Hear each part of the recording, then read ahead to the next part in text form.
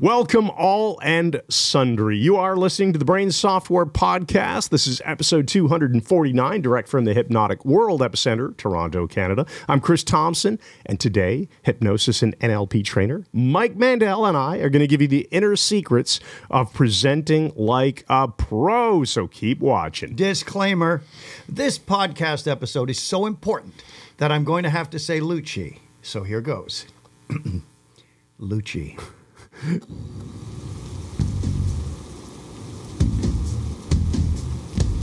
Yeah, so how are you tonight? Thanks once again. So I'm using my new presentation skills on you right now, and I'm sure you can tell how awesome I sound, unlike Duder and Eddard with their stupid, greasy, and hopelessly outdated mullets.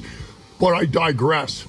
What in the hell's half acres ever happened to that laid-back recreational cannabis buzz we used to know and love back in the day up in Meaford and that? We are not witches! So welcome to the studio. A man who needs no introduction, but here's one anyway. He's that crazy banjo-playing hypnotic buccaneer. Hurrah! A man who has never used an airline vomit bag. Not once. Because he's the Keith Richards of hypnosis. I accept it. Ladies and gentlemen, Mike Mandel. And he's sure. Yes, thanks once again. Fantastic to Say be back. his show. This is just Oh, great. that's I watched funny. the Keith Richards documentary on Netflix the other day. You ought to watch it. It's fantastic. Tom Waits is in it. Oh my goodness. Yeah. Okay, I just Okay. put on Tom Waits the other night, and my wife goes, "What the hell is this?" I go, "Well, I admit this song is a bit one of the more weird ones." Well, the thing is, well, we're on that, and we are. Remember at the cabin, you, me, and Mike Yes. Anthony, and we put on Tom Waits and Rodriguez and these great things. And then you picked up on this thing. Any line, you'd repeat it back doing a commentary. So it'd say, wasted and wounded. And you'd say, he's Wasted and wounded. And he's wounded. Yeah. And I finally said, You were Chris, getting really I said, irritated. Shut up. You said, well, I thought it was funny. I said, It was for the first 2 hours. Yes, I remember that. Songs without commentary. Okay. Yeah, it was a little bit unusual. So today we're gonna do a really awesome overview of essentially major skills that this man has developed, Mike Mandel, in case you're listening to the audio only and don't know who I'm gesturing to, over his career as a hypnosis professional, stage presenter, keynote speaker, and also this has carried itself into casual conversations. Yes, it The has. ultimate hypnotic confidence. It's going to be so useful, so keep listening. In the meantime, we're going to do the 3 think tank words. We'll do a quick reference to some of the Yes. upcoming stuff, and where I will give a URL. And I won't say advance, anything. advance warning. Yeah. And then we'll move straight into the content. Excellent. So let's do it. These are Savo Bukacek's actual think tank words. All right. Sheer, shore, and embellishment. All right, and shear, like a pair of shears, S-H-E-A-R, shear, scissors. But also, okay, let's go with it. So, by the way, the point of these is to see what unconscious unconscious minds. patterns, ideas come up because they then fit into the content of what we're about to discuss, or sometimes they do. like it. And then we'll just see where it goes because it's a lot of fun. So, shear is actually a type of force in mechanical engineering. Of course it is. And you're going to get things like bar fractures and stuff like that. Now, Yeah. what I find interesting here is shear to me goes to shears, like pruning shears. And right away I think of Peter Cushing in a movie called Torture Garden when I was a kid that really freaked me out. And he'd hypnotize people, say, watch the shears. Just stare at the shears. And they'd Stare go in a at the freaking trance. shears. Oh, my goodness. We're gonna get hypnocoins Yeah. made. We're not going to get hypno shears. All right, so we'll tie those two together. So a shear force is what's used in shears, aka scissors, to cause fracture. So you have two sharp lines that are extremely close together. So you have very high pressure, Right. and you have a high Which shear is force. actually separating the molecular bond, isn't it? You're basically fracturing through high Yeah, pressure. yeah. So that's Yes. what cutting is. That's what shears do. Fantastic. So if you think about putting intense force on a very specific point. Yeah, and I can think that's of one what now it, that we yeah, were there just you go. discussing That's in the what kitchen, it. Yeah, that's shear. So Okay. shear is like you can think of it as intense force And you that can also causes. see it as hypnotic shears. Yeah. So what about shore? Sure. Yeah. So it's that it's. Obviously, I think of about like ocean waves lapping onto the shore of a beach.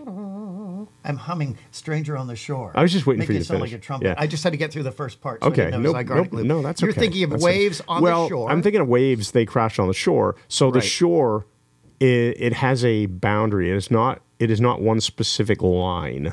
Right. It has a range, and it moves because the shore, you get high tide and low tide. Right. So it's the transition period. So conscious, unconscious, perhaps. You could think of all kinds of things. Is it day or night? Is it play or work? Okay, now I'm bringing in another one. So I'm seeing shore not so much as a noun, but as a verb. So you can shore something up. Oh, sure. Yeah, Sure, I like that. you said shore. Sure, you can shore. Sure, you can shore something sneeze, up. So I got this Uh-oh, tissue, uh-oh. this perfectly ordinary tissue ready. Are we going to edit this out? We're I not gonna think edit we're it not. out.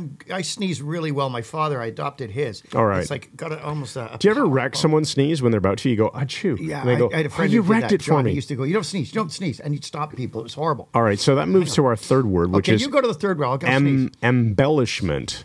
Now, woo, there you go. This stuff fantastic. really comes out. Embellishment. I'm going to embellish that sneeze next time by adding even more. Yeah. Embellishment is a nominalization, right? It is. It's a noun that you can't put in a wheelbarrow. It doesn't have any physical structure to it. So what would you think about embellishment? Well, if you're going to shear things out of your life using the force concentrated in a small area, creating a new shoreline of possibility and potentiality, there's no need to embellish it because it's just going to be. Or sometimes you could embellish the future outcome, really embellish it in your mind. To draw you forward. To make it very appealing. Like Jack the frickin' forward drawer. Yeah. All right. I remember when my first boss in my... Not first boss. I was working for Nortel Networks, engineer, second job as an engineer. And my boss had to write performance review. And he wanted to write something nice, of course, because they're doing a good job. And he hands it to me. It's a draft. He says, feel free to embellish. Like he wanted my edits on my own performance review, which I thought was funny. So there you go. That's why you're not there anymore. What a bastard. Someone actually chided me lately and said, you said bastard in the podcast. Yes, we do that a lot. That's a problem. Yeah. I say way worse than that. I get some people, and this is probably a consequence of taking these long form contents and then snipping off little chunks for social media. Like Karen's been snipping a lot of little snippets out, and people go, if that guy would just stop interrupting Mike. Like, do you realize that we interrupt each other all the time, and that's part of the nature? Anyway, let's move on. We're going to do some quick discussion about what's coming up, then our content. So we have nearly sold out the Mike Mandel Hypnosis, not the Mike Mandel Hypnosis Academy, duh. No. The Architecture of Hypnosis, our 5-day training in May, is almost sold out. Now, we've had a lot of people going, I can't make it in the spring. I'd really like to make it in the fall. So we reached out to the venue and we've already got the dates nailed down. We have the fall dates. We're not opening up registration until, just for bad luck, I want the contract signed before we take anyone's money. Bad luck. But it will be thinking. November 11th through November 15th in Toronto. So that is penciled in. The contract will be signed, and then we will take registrations. But in the meantime, we're still taking registrations for, I think it's May 27th, 8th, 9th. Yeah, 27th through 31st. We Monday to Friday. We had 10 spots left. By the time this goes live, it'll probably be like 2 or 3, is my guess at the rate of signups. And we're not doing appeal to scarcity. This is it's for real. We don't like to fast. have more than about 40-ish students in the room. We'll maybe push it a little bit depending on demand, but we like a tight group of people that we can, people. When we're having coffee breaks, we're talking with everybody and stuff. That's right. I don't want 200 people in a room. No way. So that's what's going on. We're also going to announce the dates for the next Foundations Live, which is an online 8-week training. We take you from complete beginner. You go through the Mike Mandel Hypnosis Academy lessons, some of the lessons, and then you work with us in online Zoom sessions, and you practice in small groups, and you get really confident at the basic skills that you can then build on after on your own. It works really well, and that will be in July, next cohort. So check out the website at MikeMandelHypnosis.com. You can go to the events link in the nav and find out more. That's it. And I'll be getting the Wi-Fi. We're trying to figure out the Wi-Fi backup at the cabin. Oh, yeah, you'll have high speed. The speed. great announcement yesterday is really going to help. Did you hear this? No. Bell Canada is laying off 4,800 people. I think that was related to media, like journalism and They've whatever got that many properties people they involved own. in media? I mean, good grief. Yeah, it's something. Anyway, it won't have anything to do with cellular. Right, and so we'll edit that wireless. But you're going to be up at your cabin with high-speed, fixed wireless, 5G essentially connected right to your cabin. Nice. So we'll be doing Foundations Live with you up in paradise, and it'll be super reliable internet, which is great. All right, let's go on to talking about. What deal is with the this. whole point of this? Why do we want to talk about presentations? There are presentation skills that we all need. If you want to be more effective dealing with, people at work, if you're asked to make a speech in a boardroom, if you're asked to talk at a wedding or a funeral, God forbid, if you're doing hypnosis shows, if you're a keynote speaker or want to be, they are the identical skills. Now, some of them you're not going to need for specific purposes. We're giving you the whole toolbox of a ton of stuff here. Yeah. And you decide which ones you're going to adopt that'll make your speaking engagements better. And guys, I've done this, if you count the keynotes, over 5,000 times. So this is the stuff that has worked for me. Yeah, and the important thing here is we could easily have really honed this in on if you're a paid speaker. Skeeker. Couldn't do that. I can clearly not be a paid Yes, it's speaker. kicking in. If you're a paid speaker, wonderful. Mike has tons of experience there. But this experience also lends itself perfectly to you've got to give a presentation at work to the board of directors or just to your colleagues. Yeah. You've got to show up at a conference and make a 50-minute presentation, or even if like Hypno Thoughts Live, 20-minute, 25-minute presentations for the people who are coming the first time. Anybody presenting themselves in where they're an expert, we're going to help you understand how to do that better. And that also lends itself to social situations. So maybe before we even get started, can you give a bit of a summary as to how these skills as a professional speaker, where you were paid a lot of money, also lend themselves to traditional everyday conversations? Well, it's all the same thing. If you think in terms that you are always making some sort of presentation, anytime you're speaking, anytime you're in front of other people, whether you're sitting on a bus talking to the person beside you, you want to come across, I'm presuming, as the best possible version of you. Someone who is interesting, someone who's compelling, someone who listens well, which is one we have a little bit of trouble with that one. So we're not perfect yet, and we're not even trying to be. But the bottom line is these skills are useful in any conversational setting, right up to the point of being a presenter in front of huge audiences. And do you know the biggest audience I ever presented to? I was going to tell you this. Guess high. Live or on Live. TV? On TV live. Oh, wouldn't that be the very first one? No, Australia. Yeah, right? It wasn't live to tape. It was live. Yeah, and it wasn't like a million They said people. 1 to 4 million are watching this show. And right that now. was, I where like, were you yes. in Australia? I was in Sydney for that. Sydney, okay. Yeah, holy cow, Fantastic. man. Can you imagine 1 million people watching you? Amazing. Wow. It's no different than 50. So we're going to bring some certain skills to the table here. And let's start with the big chunks. Yeah, okay. So I'm getting this from Aristotle. This is going back to the Greeks. They figured out logic. They figured out all of the devices of rhetoric, of persuasion, and being a dynamic speaker and so on. And Aristotle divided it into 3 different things, which are logos, not logos, logos, ethos, and pathos. And these 3 things, if you put them into what you're doing, they make you extremely a powerful presenter and extremely efficient. So the first one is logos, which is the word we get logo from. It's also where we get the word logic. And this provides the logical foundation for everything you're talking about. It has to make sense. So you can't jump around like Jack the frickin' round jumper. You have to move logically from large chunks, concepts, down to the fine details and applications. When you do that, people will follow you because it makes sense. You can't talk like one of my relatives in a scattergun approach that's just, now this and all over the map. You have to be logical. So that's the logos part. And we'll be getting to the sequencing of how you should we will. present. Okay. All right. So then we have ethos, which establishes the speaker's ethicality. Ethicality?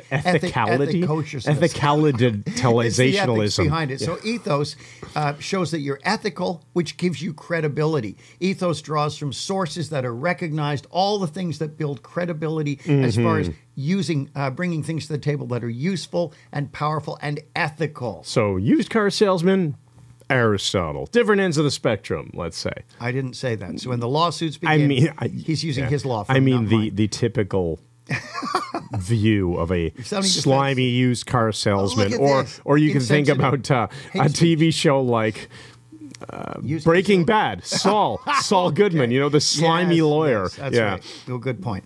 And pathos, finally, when we get the word, maybe I'm having a stroke. Yeah, you have We a have the stroke? word Yeah. pathetic comes from that. So pathos connects the audience with emotions. So you're engaging the emotions of the audience, which is extremely powerful. We know how boring it is if someone talks in a monotone and never gets to the point or makes it interesting. They want to drive your thumbs into their eye sockets. So actually, right there, we have an important summary of 3 points, right? So you need to be logical and have a sequence and make sense. You have to be seen as ethical and authoritative, I suppose, would go along with that. Fits into that. And you have to use emotions, which now is a good time to mention why this ties in with hypnosis. Well, as our friend Freddie Jacquin says, and remind me to tell you about him later. I had to send him a special note. Oh, okay. Talk about this. But Freddie Jacquin, our friend, an amazing trainer, he says, engage the emotions, or create an emotion and give a suggestion. It's a nice, simple way to think about it. When people are emotional, we can get in hypnotically very quickly.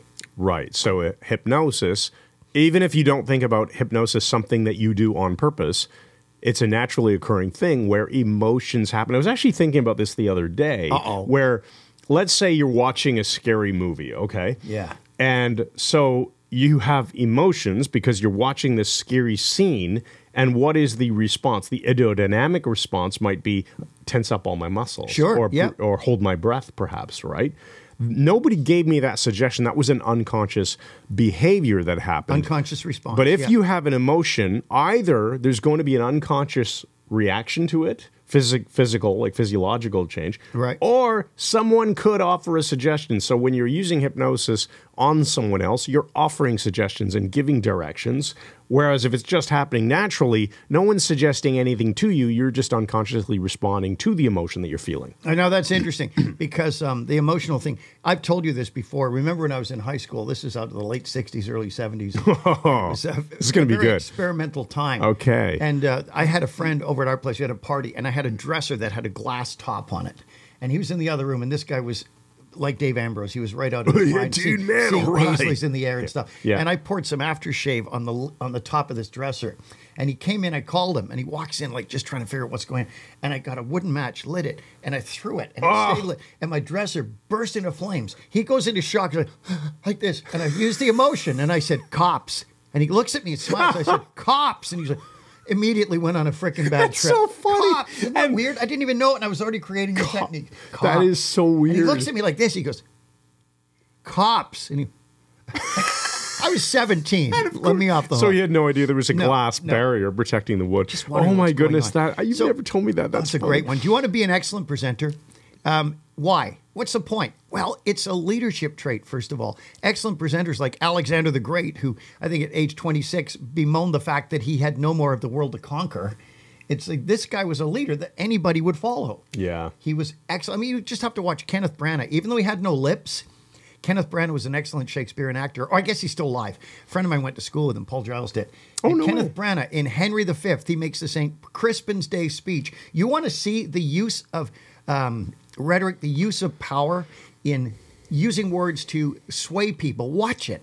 I watch that, and I just want to go out and join an army and take bows and arrows over to France right away. The St. Crispin's Day Battle of Agincourt speech, Henry V. Watch it. You can probably find it on YouTube. It's amazing. Now, it's a leadership trait, but we all want to be more influential. Why? If we're less influential, people are influencing us. Well, leadership implies that you're influential because what are you if you're not a leader? You're a follower. People follow leaders, right? People follow you on social media. So by being a leader, you are influential. Yeah. And that's the thing. You know, if people think they're a leader, you check, look behind you and see if anybody's following you. That's how you know. And who ever follows someone that doesn't communicate in a way that evokes some emotional response? Nobody. We follow based on the emotions that we feel. Right. And I mentioned the example before, Fidel Castro, the reporter who watched him standing in the rain. For 4 hours. He realized he'd been standing there for 4 hours. It was so hypnotic. He was so drawn into what he was saying. Yeah, and that is not a judgment on the quality of Castro as a person. No. Right. It's a statement about the quality of how he communicated. Now, if you are an excellent presenter, this will make you more effective as a communicator, which immediately makes me think of David Steinberg, the comic, when he's playing the part of a psychiatrist and someone comes into his office. What can I help you with today? And he said, I have trouble communicating with people. And he looks at me and says, I don't know what you mean. understand. I don't know what you mean. He's so poor at it. So anyway, the greatest world leaders have these skills. They have to. Listen to Churchill's wartime speeches. Barack Obama, whatever you think of these people's politics, he was a superb communicator, an excellent speaker. He had such a relaxed, offhand manner. Yeah. Oh, by the way, you probably haven't seen this yet, but and again, this is not a political statement or anything like that. Yeah, we're It's Switzerland. We're just neutral. interesting. But so in the United States, Tucker Carlson, we're in Canada, so we don't always follow U.S. stuff that much. But Tucker Carlson flew to Moscow. Moscow. Thank you, Ding. Moscow. And interviewed Vladimir Putin. Oh, I heard he was going, 2-hour interview. He just posted it on X. I didn't even know he spoke Russian. Which is the old Twitter. Yeah, and I guess Vladimir Putin's got a thing in his ear, and Tucker's got a thing in his ear, and there's real-time translation going. He's done this before with the new president of Argentina. That was a really interesting interview, talking about economics and libertarianism, and very fascinating to listen to these guys speak. Anyway, Putin goes on for about a half an hour. And people were commenting on this, on how surprised they were at this guy's knowledge of history. Again, quality of person, I don't know. I haven't finished watching the darn interview I've never yet. hung out with him. But a half an hour, this guy goes on, and he's so interesting talking about the history from the 800s through to modern day, all the history of the formation of the USSR and Ukraine and this and that. Again, I have no judgment or anything. I'm just learning by you're listening. Polish, so it's an interesting thing to listen to. Yeah. But that was a compelling presentation, and people are commenting on it going, I had no idea. That's very interesting. Again, judgment aside, don't know anything about the and guy. he's saying judgment aside because, I mean, we are apolitical. And I had a teacher once who said, nobody's apolitical. I said, I am. I just don't care. I figure you lose one set of jokers, you get another set. No matter what you vote for, a bag of money changes hands. And yeah, but if you want to observe how does this guy communicate, it's worth watching to see that. So let's get into the content. Where does this apply? If you're doing any presentations to a large group on a stage or on a platform, perhaps. And we've said weddings, funerals, keynotes, all of these are situations where you are engaging traits that you have in your personality. You're presenting a larger than life version of yourself. And you're getting across to people because you're communicating in a very interesting and dynamic way. And best of all, if you have impromptu skills, we always say that if you take any kind of improv class, I did theater sports and I was in, I took the Second City training and so on. But what that does, even if you just take one improv class, is it gives you the confidence to not be afraid of looking stupid. Think on your feet and learn. Your feet. Yeah. But we would start theater sports. They get someone to loosen everybody up and say, okay, everybody, we're going to make you feel so you're going to look stupid right away. Everybody walk around quacking like a duck. And then everybody has to do all this. So you look stupid right from the beginning. And so you actually look stupid if you don't do it because everyone else is doing it. Social compliance. Yeah. But things like that are very helpful. Yeah, I agree with that. But here's a list of some of the most important skills you can have if you're making any kind of presentation. So first of all, preparation. Make sure you know your material. We had one speaker when I was with Speaker Spotlight, great company. Martin Perlmutter got me some stellar work. He really supported me, and the whole organization is just the best speakers bureau I've ever worked with. And now that I'm retired, I don't. But what they did was Martin was telling me once over lunch, he said he met this guy. A guy came in, he wanted them to book him. And he said, what do you speak on? You know what the guy said? Anything. Anything at all. Any topic you want. Bang, he's gone. Yeah. He's a dilettante. You can't claim to be an expert at anything. Yeah. He's a dilettante. And that's the problem. So you have to get your expertise, decide what you're going to know inside out, and making sure that you know it well enough that you can field questions on it. And you communicate about communication. Exactly. There we go. So meta. So meta. And especially if there's going to be Q&A afterward. Now, remember, Q&A can be casual. If I gave a keynote once in Quebec City, and there was a psychologist in the group, and he thought I was a psychologist for some reason, educational psychologist. I said, no, I'm a hypnotist. And we talked at this cocktail party afterwards. But I had to be able to answer his legitimate questions about the things I was teaching. It's like, the most informal. The most informal Q&A in the world is social situation. Oh, what do you do? Yeah. Oh, I'm a hypnotist. Oh, Now you've opened the door to the conversation, unless you say something else and don't say you're a hypnotist. I'm an assassin. I'm a drug dealer, or whatever you want to say. You heard him admit it, folks. If you say I'm a hypnotist, now people are going to ask you about it. You better have some fundamental, that logos that you mentioned, you better have some information and be able to logically structure it. Right. And you have to have the ethos, which is then showing why you have credibility, why you have that authority, what's gone before you. So that's good. It's and direct questions.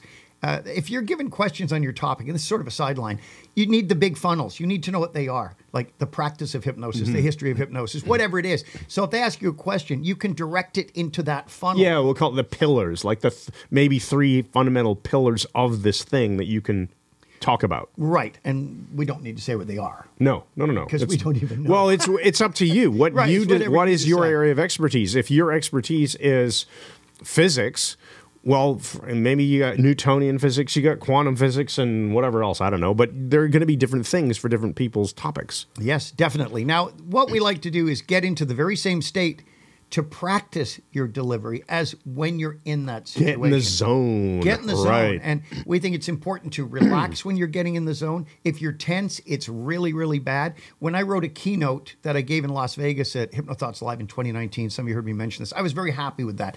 But I prepared it with no notes by just walking in a very relaxed state in the zone and just gently speaking it out loud. And I was in nature when I did it. And I felt very relaxed, very comfortable, very creative. The same way you would be up on that stage at the hotel. Very artistic. Walking and delivering your presentation, not pacing back and forth, which we'll get to. So you're not gonna nail a preset talk by sitting in a desk and making notes. You have to be up on your feet. You've got to be moving and gesturing and all these things. But we'll get to that. So get an introduction. If you're doing something sort of formal, you're not just asked to speak, oh, could you stand up, Dave, and talk about Somebody this? asks you a question. Oh, hi, this is my friend Mike Mandel. I would like to introduce him to you. No, it's not going to happen. But in a professional speaking situation. In the boardroom, and the boss says, Dave, could you just tell everybody what the new sales plan is for 2014? Okay, you stand up. And you say, I'd just like you to read this aloud. Hand him your introduction. This is Dave. Boss. He's worked with us for 2 weeks and probably won't be here much longer because he's a jerk. But anyway, but that's it. If you're doing something formal, get an intro. It's important. But don't make it a frickin' resume or a biography. This happened to me once, and it was terrible. I had a specific introduction, and one of the keys is the last thing in it is Mike Mandel. That's the last thing they hear. And somebody else is reading this, just in case this I'm not going to read it about myself. Yeah. But I got to a thing, back in the 70s. Yeah. I said, I need you to give me an intro before I had them written out. And the guy said, oh, we don't do introductions here. I said, you've just started. Yeah. So you need an intro. Your name should be last. But what happened was I was at a theater, a small dinner theater, doing a great show, nice people. The guy who introduced me made the mistake of not taking the introduction up to the microphone, which was, 5 lines or something. But he took my freaking biography from the web. Oh, my goodness. And he went on for like 3 minutes and pausing it was grueling for me. It just sounded like I was a pompous, arrogant jerk, which I'm not. I pretend to be one really well, but I'm not. And so, make sure it's brief. Now, just out of curiosity, I guess that you recovered from that by gently making fun of the introduction. I think I said something like, well, way. that's a 10-minute shorter show I have to do now, or something like that. I often got away with just rolling the eyes, which is always fun. Remember the horrible introduction I had in that high school? The principal came out of the Catholic high school. Yeah. And she said, He refuses to come out. to come out unless you are silent. Absolutely silent. The kids are all wound up and wired, ready for this gig. And then she says, well, you're in for a treat today. First, there was Merlin. I'm going, where is she going? She's not reading the introduction. Then there was Mandrake the Magician. So please welcome Mandel the Magician. Oh, Mike Mandel, Hypnosis. So how did you recover from that one? Do you remember? As I went on stage and she went up, the kids applauded, and I looked at them and looked out of the corner of my eye at her and just rolled my eyes, and they all laughed. She didn't see it. It's like, how do you put up with this freaking person? Anyway, so here's the thing. Make sure you got the key points in your intro. And mine was it's the different points, just showing the different areas I've worked with. But you've got to be dynamic once they've given you your intro. You've got to hit the stage or the platform or the speaking area with energy right away. And that carries itself to any social situation, too, where you don't want to start a comment, or if somebody asks you a question with, well, There was this one time, you know. Shut up. I know who you're doing there. That's really, really stressful. What was that again? So it's really annoying. But it's interesting. You have to be, I said dynamic. Grab their attention right away. I would always, Martin Perlmutter said that I hit the stage like AC/DC. I would sprint onto the stage. And I was in my 60s.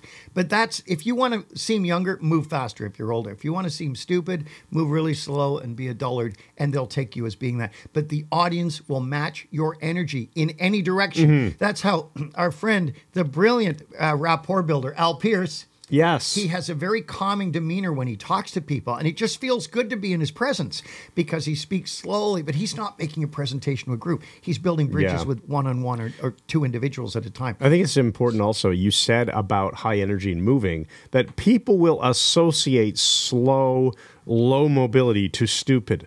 Yeah. But it isn't. Stupidity, It isn't technically, stupid. yeah. You're No. not a stupid person if No. you move slowly. No. But people will naturally think that you're less intelligent. They'll think that if you're moving slowly, you're thinking slowly. Yeah. And so, I mean, I always took my brain drops before I'd go on, as you know. And I got some herbal brain drops that put your brain in high gear. All right. So Now, get their let's just say, attention, yeah, be like congruent, we said, and be actively energy. involved with your audience. Don't see it as an audience. If you have a big group, I got to do things for the teachers in Saskatchewan. It's like in a theater presenting to 3,000 teachers. It was fun. But I still make the point of picking individuals in the audience, looking at them and talking to them, making eye contact. Speak to individuals, not an amorphous group. Because if you're speaking to an amorphous group and you know your material really well, the danger is you'll go on autopilot. You'll just be like a play button, just saying the stuff, just saying it. And actually, so for people who have any kind of fear or anxiety around, oh my goodness, there's a big crowd, if you make eye contact with one person, have part of your presentation, shift the eye contact, go hit the microphone to another person. It really makes it easier. And you mentioned Jordan Peterson does this really well. He came to the front of the stage. My wife and I think we were front row. We might have been second row. Big Queen Elizabeth Theater, and saw him live. And he actually came right over and he talked right at my wife and I for like 45 seconds. And it's freaky. It's like Jordan Peterson's talking to me. Jordan Peterson's talking to me. Like my friend Willard with his brother Hal. Willard's got a choke on Hal at a Hoist Gracie seminar. And Hoist Gracie comes over and he sings. And he said, there's Hoist Gracie. Hoist Gracie's talking to me. He's talking to me right now. And he's yelling, let him go. He's choking. Oh, sorry. Did he do this on the ground after? And he go, he doesn't need any help. He's waving. He's waving, yeah. Oh, man. Yeah, hit by the propeller up in the lake. Oh, he's waving. You're floating in the freaking currents. Now, when... eye contact is just going off the rails. Oh, it's really enjoyable. Watch out for your gestures. Some are culturally inappropriate, like this one. Yeah. You don't want to say 3 times, ladies. No, there's things that are appropriate. Like in some places, in North America, you can say it was okay. If you do that in other parts of the world, that's an obscene gesture. So you have to be totally culturally strange. Appropriate, although for most of us, it's not going to happen. And then there's just annoying gestures and repetitive gestures, right? So we're talking about the idea of using a gesture so freaking often. And I think when we were talking about this, I said, it's like if the audience can predict that it's about to happen again, it becomes annoying, not interesting. Yeah. Do you have some examples of this? I've got one. I remember Mike Smith, my friend from years ago. I haven't seen him in many years. He's a professor of psychology somewhere now. But he told me that he saw this guy present once, and he was talking all these potentials and possibilities. And he had this repetitive thing he would do. He'd start backing up from the mic at a podium and speaking louder and louder. And then he'd say, but the best, and he'd run to the mic, is yet to come. And how many times did he do that? It got to the point that he's talking, you see him start backing up. Everyone knows he's going to do it again. And you're just going, Dick. Dick. The other one, I looked at myself because I like seeing myself say that. The other thing is this. Yeah, if gestures are too symmetrical. I saw an astronomer speak once. I won't say where. Very nice man. But that's what he did the whole time. And he also closing kept off saying, body language too, right? So we're going to check at the, Sombrero Galaxy. Okay. And then we're saying that you'll discover that, okay. And just become, okay. Like a guttural, soft palate noise of someone singing bel canto opera, but without the vocal power. So now you all understand me completely. So here's the thing. Avoid endless symmetry. Vary your gestures. But watch out. There was this one dick I saw once. He had a remote in one hand, and for 20 minutes, he'd just take a step For to his the slides, right. you mean? Yeah, for his slides. He'd take Okay. a step to the right, do this with his hand. Take a step back to the left, do this with his hand. Take a step to the right, do this, just his hand to his hip. Over, and he must have done it conservatively 6,000 times. It was so infuriating. But he wasn't as bad as the guy I saw at the Royal York. Remember the glasses boy? Oh, the guy you This told guy me was an about. idiot. He had this contrived gesture. I think he thought it gave him credibility. He'd grip the corner of his glasses. So he'd make a point and he'd go like that. And they'd talk and he'd go, grab his glasses like over and over and over. Have these people looked at I'm themselves? thinking like if a teenager would make a meme out of this, probably not a good idea. Probably not Yeah. a good idea. Oh, man. You got to watch it. Don't be weird. That's one of your best things as a presenter. Don't be freaking weird, unless you're Carrot Top or something, in which case it's entirely appropriate. Yeah, unless you're paid to be weird.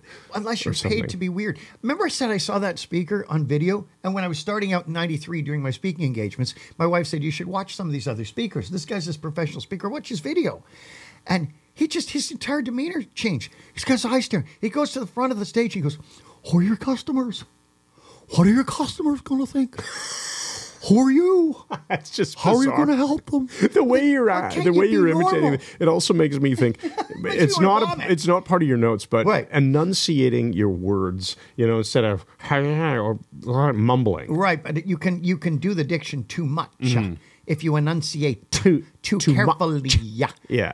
That's just crazy too. So be normal, only more so. Eye contact, I said, is crucial. You talked about the Jordan Peterson example Yeah, there that makes right. perfect But- sense. But the audience is best when close. And I'm telling you guys, after thousands of these, one of the worst things for any speaker or presenter or entertainer is an audience that's too far away. If I got to a corporate event and they had a freaking dance floor set up later or something in front and the nearest person's 50 feet away, I would tell them in advance, fill it with chairs. I want them Yeah. almost on the freaking Oh, we do stage. that all the time. When we start the architecture of hypnosis, Yeah. we show up Monday morning. Timothy and I usually get there early because Yeah, I've got to I'm come busy in from a bit of a sleeping, yeah. I've got to come in from a bit of a distance, so I make sure I'm there so there's no traffic. But we walk into the room and I go, let's move. We just take the back rows, 3 rows, it in and front. put them in the front because See, that's a that's whole lot interesting. easier than Moving sliding all of the chair. yeah, I But think it's I like learned something we're new. going to be up here teaching, and then there's this 20-foot freaking gap between us and the students. Like, no. No. And the reason that's important is even a gap becomes a psychological barrier. Yeah. I was doing a conference years ago, and my wife and I had set up, everybody had a booth the same, with a draped table the same, and she had a brilliant idea. And the way we got so many people come over was all these people, nice people, friends of mine, and the occasional dick, one a hypnotist who who I'm referring to.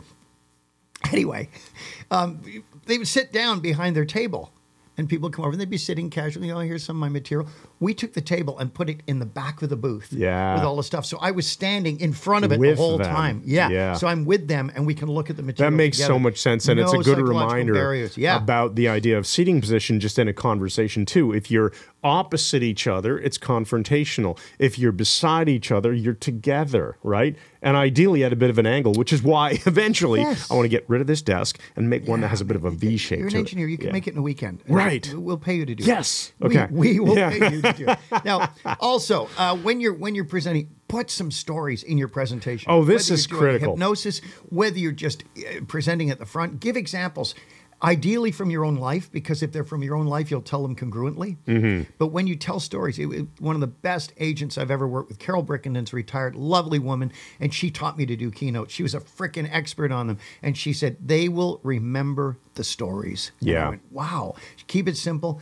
And so when I tell a story, I'm bringing in the whole aspect of ethos, the credibility and authority by crediting the source. I'll say, as so-and-so said in his book, whatever, I'll say the first and last name if I'm quoting somebody to make sure they get the credit, which builds the ethos and builds my credibility as an ethical person. I noticed that when you tell stories, you do something that I've never seen others do, which is even if it's a story of when I was in grade school and I used to cause my 2 friends to fight with each other on the way home, Right. you would refer to them not as I can't remember their names now. No, Brian McDowell. Brian Yeah, McDowell, yeah. and what was the other Well, one? another guy we won't mention. Okay, but you would mention their full names. You wouldn't say Brian and Peter or Tommy and Jonathan. Yeah, you Edward would and Judah, you would yeah. say their full names, and even though no one knows who those people no one knows who those people are. Yeah. Only you do, right? And other people in your lives. But the audience has no clue who these people are. Right. But there's something about using the first name and last name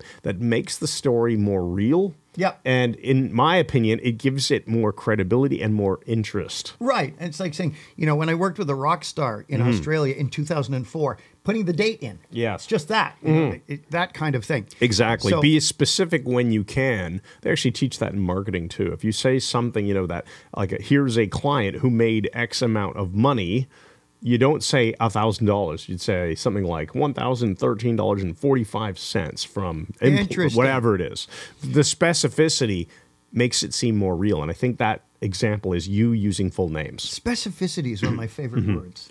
I like emerald, too. Emerald. It's a very specific word. Now, play the pathos card. Engage their emotions. Any emotions, whether, you know, anger, disgust, whatever, ideally positive emotions. And if you engage other emotions, end with a positive emotion at the end of your talk. Yeah. So everybody feels happy and good and so on. But engaging the emotions is extremely powerful. So we're now going to a quick break. Yes, we're going to go to a quick break because we have to talk about tonight on the Moon Minglewood Network.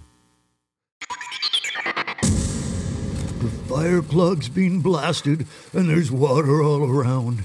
You pick up your 870 and load another round.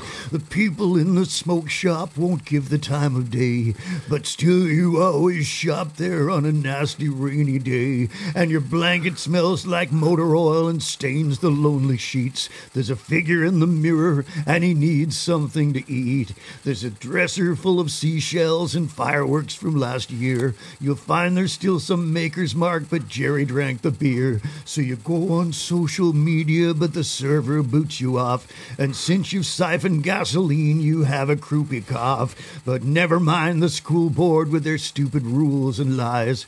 The women with their fancy skirts and men in paisley ties. You swear one day you'll get away, but sure you're growing old. You lock the keys inside the shack, you're standing in the cold. So I say, Jenny, Jenny, Jenny, I think it's about time that you force that bastard Jerry to take charge of his life and get a job at the mill where the union's a joke and the grain elevator looks like some kind of primitive phallic symbol, and sneak across the tracks near that gap in the fence by the old abattoir and see if you can see those old Bushnell binoculars to Spunkaluccio at the pawn shop, and then take the money to the secret door behind the STD clinic and creep down the stairs to that specialty shop where Jack, the owner, opens the curtains to the other room and lets you pick up a smooth one for yourself.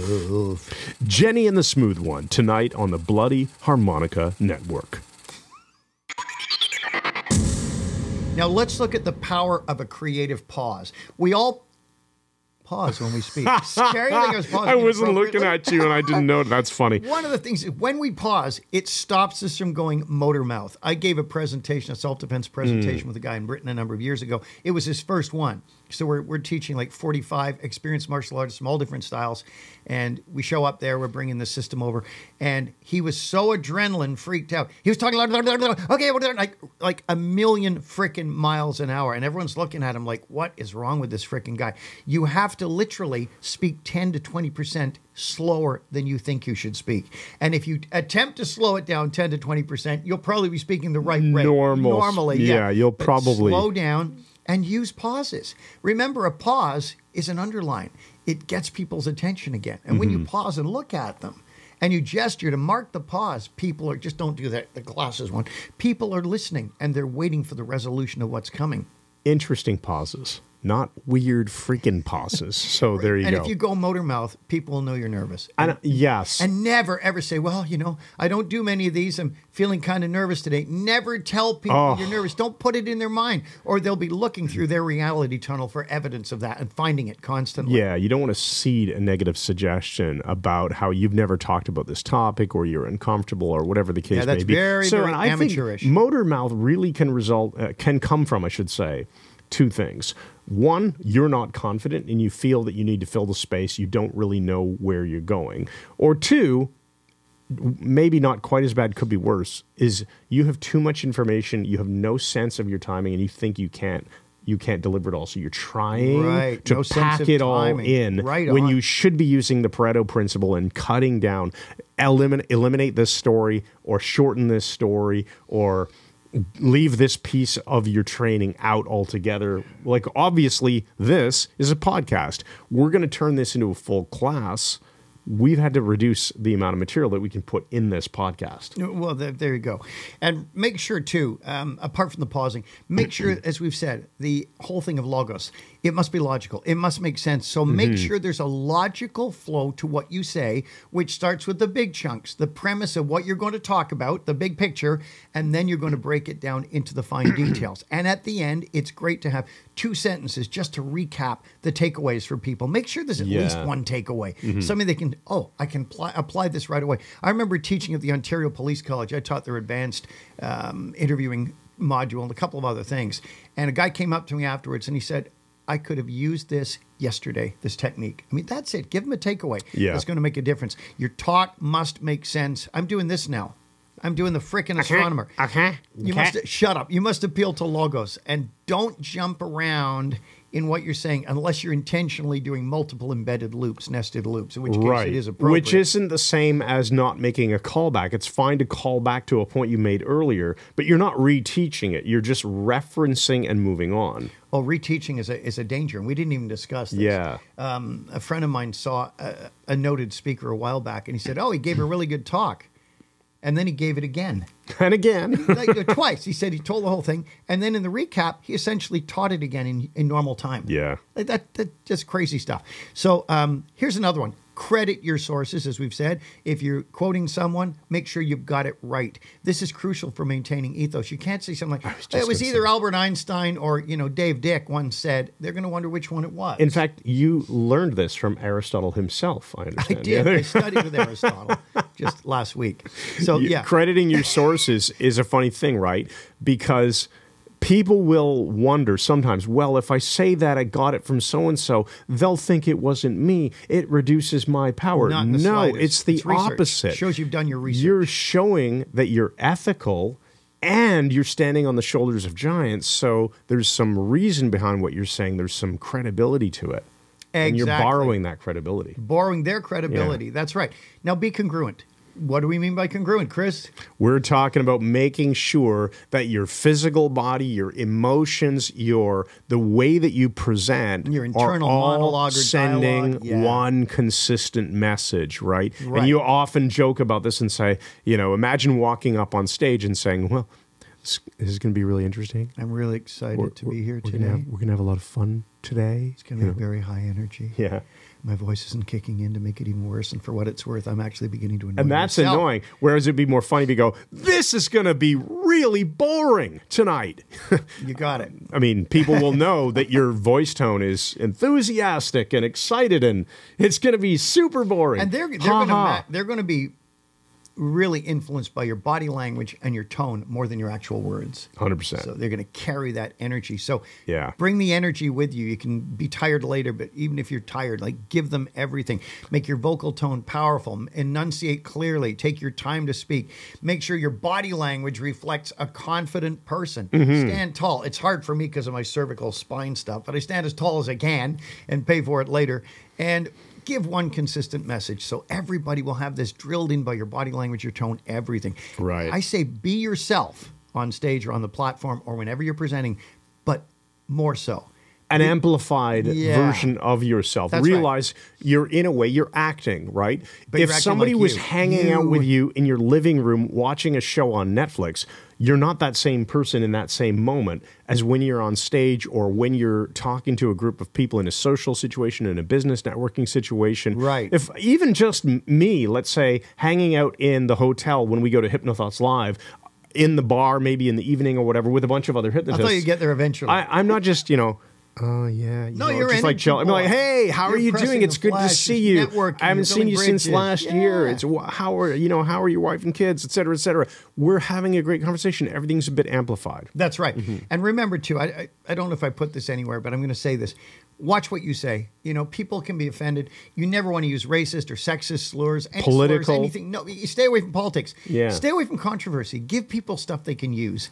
And a number of years ago, I was speaking about 4 really high-paying gigs for an agent in the U.S. had booked me. It was 4 of them in Canada. I did 2 of them. Standing ovation for both of them. They loved it. I did the 3rd one in Victoria, British Columbia. Great place. And was really happy with how it went. About 50 people in this room. And I get a message from the agent in the U.S. And he said, "Oh, they've canceled the 4th one." Yeah, and you remember this, right? Years ago, you told me about that. Why? What? And he said, apparently, you were insensitive to gender, and they couldn't find one of the stories you told as being true. I said, well, it happened before the internet was created. First of all, when I went and spoke up in in the north of Canada. Oh, is the story about the Northwest community. Territories? Yeah, that one. Yeah, it's like that was in this long time ago. 90s, early 90s. So it wasn't put online. But insensitive to gender, I was shocked because I'm very, very careful about this. Of course you are. And I said, well, what did I say or do? He said, we don't know. We don't know. He said, they won't say. I said, who won't say? He said, the person who's complained. I said, well, can I speak to them to make this right? He said, no, they want to be anonymous. No, you're just canceled. I don't know. You're just canceled for something that they don't even know why. Yeah, and they wouldn't give me a reason why. So anyway, be careful what you say. I was careful, and still it went off the rails. So recognize, be yourself, but more so. You'll never offend someone by not swearing or using sexual innuendo or something. Stay away from the stuff. Like, just keep it family friendly, and it's much more powerful for you. And don't copy somebody else's style. Here's a classic. I knew a guy who was an NLP trainer, a very good one, and a pretty good hypnotist too. And he had just been involved with a lot of Tony Robbins stuff, watching videos, listening to the tapes and everything. It was tapes back then. And he went to do a corporate event. And there was a podium, and of course he wasn't going to use the podium because I don't use podiums, and neither did he. You want to be out there in front. But the podium was still there where they introduced him. So we went up to it, and what kind of audience was it, Mike? It was all accountants, and they're all Enneagram 5s. At least this group seemed to be very quiet and serious and very nice people and very smart. He runs onto the stage, and he's, all right, how's everybody feeling tonight? Turn to the person beside you and say, I'm feeling great. And they're all just like, what is this? And he was smart enough to realize he lost them without even starting. And he brilliantly went to the podium and pointed back to where he had been standing and said, don't you hate presentations like that? And they all went, yeah. And he got his credibility back, and he moved spatially anchored his error. He said, let's put that aside. And here's what we're going to talk about today. And calmed right down and stayed behind the podium and won them over. But yeah, he had the sense to notice, he got the feedback from them that what he was doing was not working. You have to change your mind quickly. Now, I think we need to maybe stop the word whiskers. Make one more point about what not to do, and we'll tie it into creative pauses. No. So what are we getting to here? Well, word whiskers drive me crazy. When people say, so they drive me crazy. Like when you're sitting there and like the person, keep like out of the conversation. At least the repetitive like. Don't do the, or right, okay, right, or okay. Okay. So, know what I mean? And these are word whiskers. They get in the way of clear communication, and they're said because we don't want to pause. Now, I'll accept the occasional. I consider those Like a moment filler, to think. yeah, word whiskers, filler phrases, and filler sounds. The That's an old one. yeah, the guinea pig laugh. Filler frowns. That's a good one. Filler sounds and filler phrases.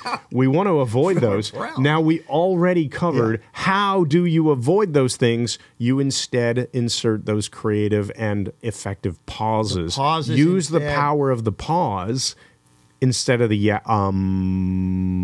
right. Exactly. And in fact, when you are going to speak to someone, if you have a chance to video yourself or have a friend do it first, do it. And watch yourself. And every time you hear one of these word whiskers, yell it back at yourself on the screen. So if you go, so there, right? And you go, right! And or if you have a friend who will watch you and do this comes from The Catcher in the Rye. Holden Caulfield talked about in their class when somebody would start to tell a story, it would become a Ken Sweatman story. They started to get off point. And the whole class would yell, digression! And it would turn the person into like a pile of rubble when they keep yelling digression, freaking him out. Get a friend to do that. Every time you say right, have them go, right! Or if someone says, you know what I mean? I know what you mean! If they're yelling that at you all the time, you will stop really, really quickly because you're seeing it how the audience is seeing it now. Is it the Pink Panther and Inspector Clouseau where he hires the guy to attack him? Yeah, hires Kato. Yeah, there you go. So it's like that, but not physical attack. It's digression. Yeah. Digression. There you go. So you want to hire your friends to help you solve that problem. The other way that you can get very good at being comfortable at speaking and using pauses creatively, effectively, without the need to use any kind of ums and ahs and filler phrases is learn how to use hypnotic language. Learn what we call the run-on sentence. That doesn't mean that you have to always freaking do it. But if you master it and you can learn it with the hypnotic language cards in our courses and stuff like that, you'll have the skill to just talk and pause. And no filler phrases will creep into your presentations. That was very well done. Although you did embed the command creep into your presentation. Yeah, creep into your presentation. None of them will creep in. I'm going to reduce this final one to 1 point instead of the 2 here because it just fits better. Shut up. Keep it fun for you and them. You want people to, the end of your event, whatever it is, if it's informal or formal, if it's paid or unpaid, it doesn't matter. At the end of it, the secret isn't having them think, boy, he's really smart. He's really good. You had a good time. They had a good time. Yeah. That's it. Because people will like you based on how they feel about themselves in your presence, not how they feel about you.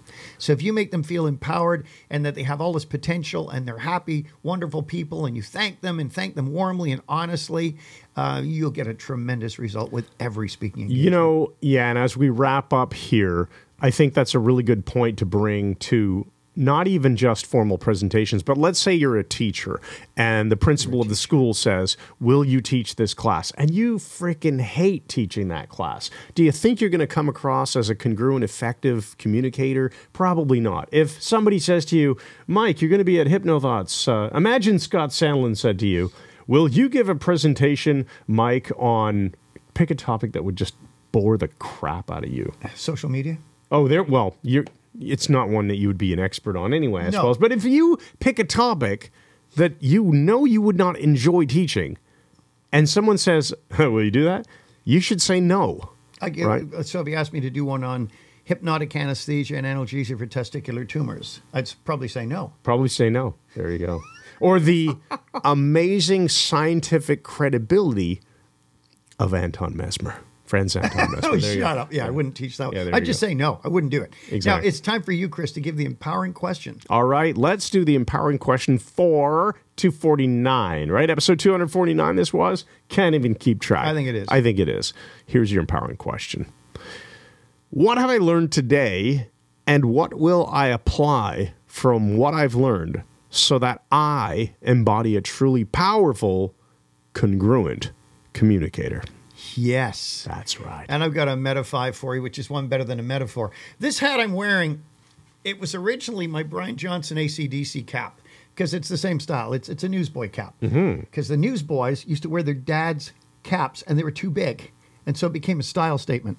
So it is now, of course, a Peaky Blinders style. And I keep a razor blade just under the edge here just in case you have to blind somebody. Kidding. Don't email me because I won't read it. Now, the interesting thing about this is Heather and I were in New York City with some of her brothers and some family for a big event. a number of years ago, we went to the top of the Rockefeller Center, and I was wearing a beautiful Coalihan coat that I now wear to do the gardening because it's fallen apart many, many years later. Yep. I was wearing this hat, and I got a beautiful black and white Rock and Roll Damnation AC/DC scarf around my neck. And we're at the top of the Rockefeller Center looking at New York City. And these two young guys keep looking over at us, keep looking over. Finally, they come over. They're Russian. And the one says, "Excuse me, are you the lead vocalist of the band AC/DC?" Well, naturally, I was offended and greatly. I was thrilled. I said, "No, I'm not." I don't think he even believed me. And I said to Heather, "He thought I was Brian Johnson." And she said, "Well, that's nice." I said, "Brian Johnson is an old guy with a big nose." And she went, "Mm-hmm. Touché."